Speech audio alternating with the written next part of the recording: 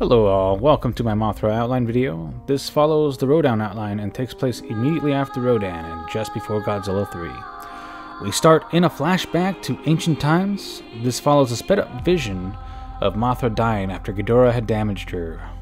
She lays her eggs in the water and her egg is saved by Godzilla, brought to modern day China. Here, Mothra hatched, but was corrupted.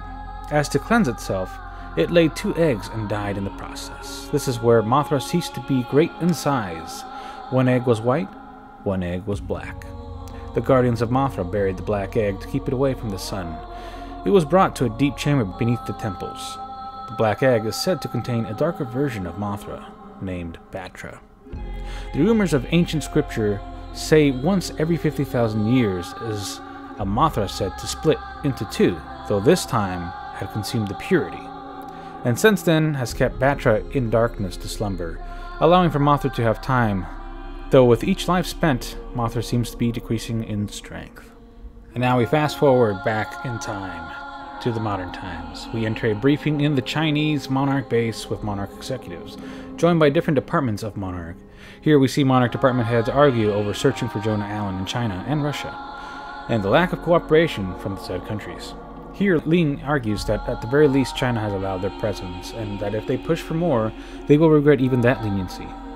It is suspected that Jonah Allen is hiding in the Asian region, quite possibly in an unknown base built in a secluded region in Mongolia or Tibet.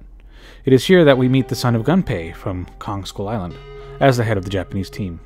He continues to argue that Ling is not trying hard enough. And they break away from the meeting as the rest of the executives determine a current plan of action in the case they do find Jonah Allen and any of his potential bases. Here Chen mentions that in the meantime their team has been experiencing small tremors and recommends to move any non-essential personnel out. They acquire manpower from the locals and a Japanese escort with a tag-along Chinese armed guard. It is here another tremor is felt by the staff. They begin to search the area to pinpoint the source of the tremors. Ling, in one of the pyramids, is in meditation when she hears the rumble of the pyramid as a new chamber opens up into a long dark cavern. Here she begins to hear whispers of the hunt. She radios the teams outside about her findings. They reconvene at the entrance and some scouts are sent in as Chinese guards trespass the Japanese escorts. They ask them to wait outside, to which Monarch executives agree, and Gunpei Jr. moves outside with a security force to prevent any potential international incidents. We pan back to a hatched Mothra digging into the earth. Slowly we see her egg in the distance and the tracks left in the dirt. We pan back to Ling, who begins to tell the team that she entered with that Mothra is trying to stop them. It is here another earthquake ensues. Water seems to burst as the entrance is sealed by rock. The team inside, led by Ling and the Chinese captain, urged the team to move further into the cavern system below. The water was making the ground unstable and they needed to head further in. In the case that the team above did dig in, they would only be endangered by staying at the collapsed entry point. They went a bit further away from where the water flowed to a big luminous cavern. The air was still and they began to order a setup of the equipment. They find several long deceased bodies of giant insects in the area, some webbed, some cocooned. As they begin to set up lights and camp in the area, Ling begins to have a terrible feeling as she hears whispers all around. Chen and Gunpei Jr. begin to lead the excavation team to dig up the collapsed rubble. They hear the rumbling of Mothra, as in her larvae form, she digs in. The team immediately follows Mothra in an attempt to stabilize the hole Mothra leaves behind. The inside team is scattered, looking for answers, as Ling begins to urge caution to the Chinese captain. He orders her to wait at the camp until the men recon the area. They begin to hear yelling in the distance. Gunfire soon follows, as we see Ling overwhelmed with thousands of whispers speaking of hunger. The armed guards begin to investigate the incident. 5 weapons are found on the ground with web all over them. It is here Mothra makes her way to the men as the rest of the Japanese task force follows in with medical supplies. They tend to the wounded at the camp as Mothra is heard fighting off creatures in the distance. Ling moves to greet Chen as she tells her that Batra has hatched. The creatures are heard hissing all around them as they begin to see that thousands of spiders the size of vehicles are attempting to engulf them. They try to evacuate the team as the spiders cut off any hopes for any retreat with webbing. The security forces fight back and attempt to cut through the webs. Ling and Chen are with Gunpei Jr. when Chen is webbed and pulled away. Ling gives chase as Gunpei follows. Gunpei is able to kill the spider dragging Chen. Ling cuts at the web to help Chen as Gunpei barrages several oncoming spiders. Mothra illuminates as the spiders retreat and the cavern rumbles. Batra enters with red light glowing into the streams of the cavern. Mothra charges at Batra as the two titans begin their battle. Chen, Ling, and Gunpei move back to their camp. Rocks fall all around the entry point made by Mothra as the team sits back as they watch the titans fight. Ling thanks Gunpei, and the Chinese captain begins to prepare the group to move as the titans fought. All gears to be tossed, aside from any weapons and climbing gear. Batra is wounded but counter-wounds Mothra. Here Mothra retreats to another part of the cave where Batra fails to penetrate. Batra is nearly double the size of Mothra in larva form. The wounded Batra burrows away. We eventually see Batra break for the surface and begin to head to the nearest nuclear plant. Mothra, wounded, begins to cocoon. It is here Ling hears the whispers again, as they say they are going to feed on Mothra. The Chinese commander calls for all to retreat back. Here Ling argues to not abandon Mothra. He counter-argues that they are moving the wounded and the civilians back out and that he'll call for backup. Chen joins in, saying that Mothra needs time. With Rodan out of the picture, there's not much to fight against Batra. Godzilla is still slumbering, and they are all that's holding back a horde from Mothra. The Chinese commander apologizes, but still refuses to risk the workers' lives. It's here Gunpei volunteers his men to defend Mothra, to which the Chinese commander advises against, but has no power to say no in the defense of the Titan. Gunpei turns to the twins and tells them that his men are ready to defend Mothra. They move to Mothra and secure a defensive perimeter.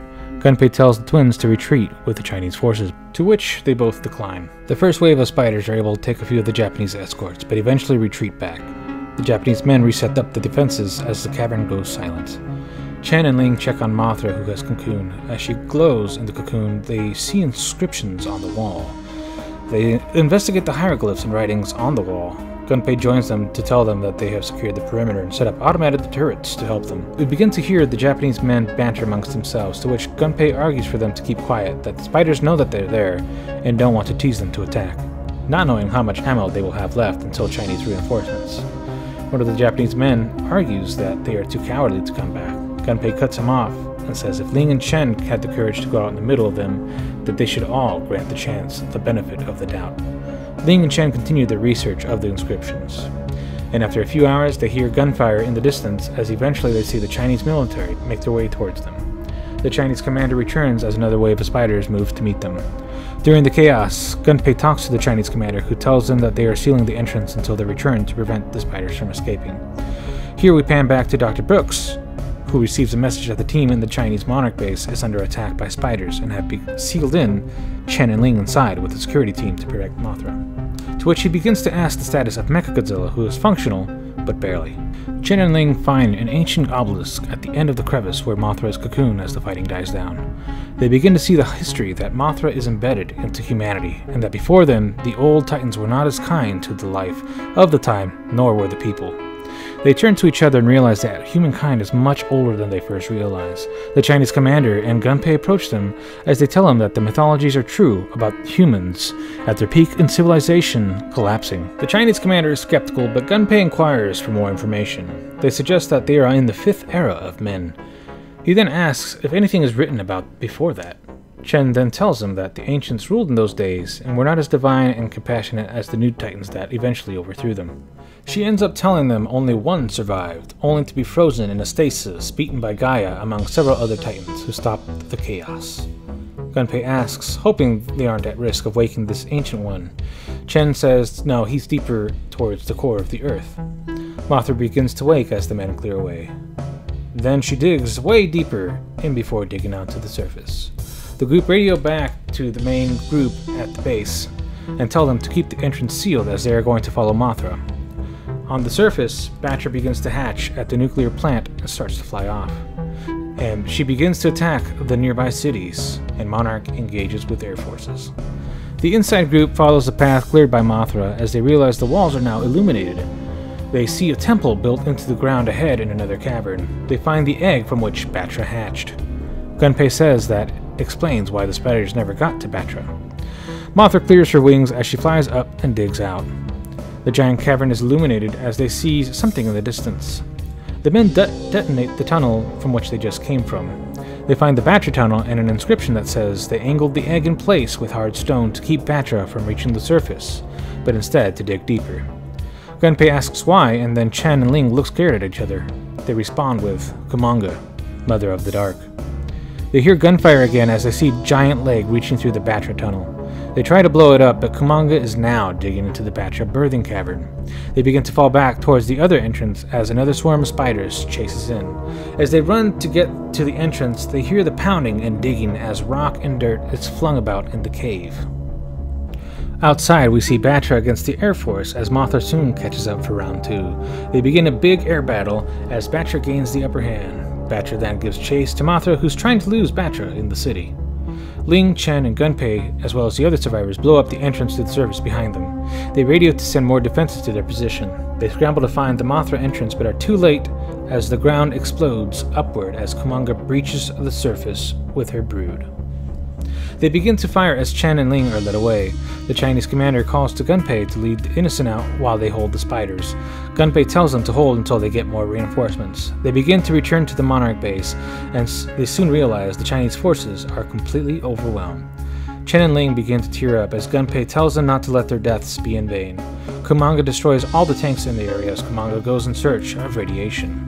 As spiders start to swarm all around and are almost caught, the group makes it to the perimeter of the Monarch base, where Mechagodzilla begins to barrage Kumanga and her brood. Here the spiders swarm Mechagodzilla as Kumanga takes advantage of the distraction to charge Mechagodzilla. The group heads inside and we learn that the area in the vicinity was evacuated, but are waiting on any sort of backup.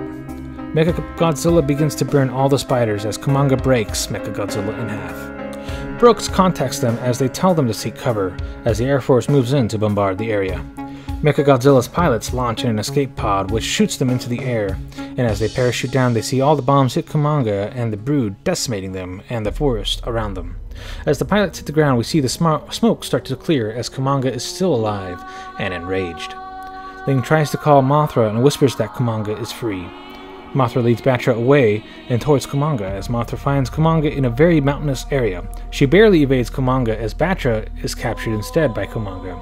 Batra and Kumanga wrestle down the mountain pass. Here Batra is wounded and stung by Kumanga, but is then dismembered by supersonic Mothra.